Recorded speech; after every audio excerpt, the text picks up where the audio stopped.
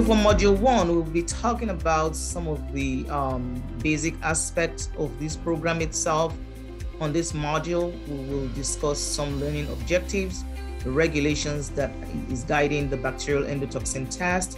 So in this module, we'll talk about the kinetic LAL test, the kinetic LAL test equipment, microplate absorbance reader, summary of kinetic assay test.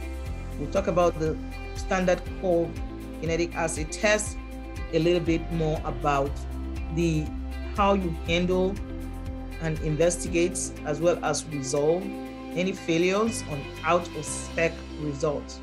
We also want to talk about the relationship between endotoxin test and production and process controls, current trends.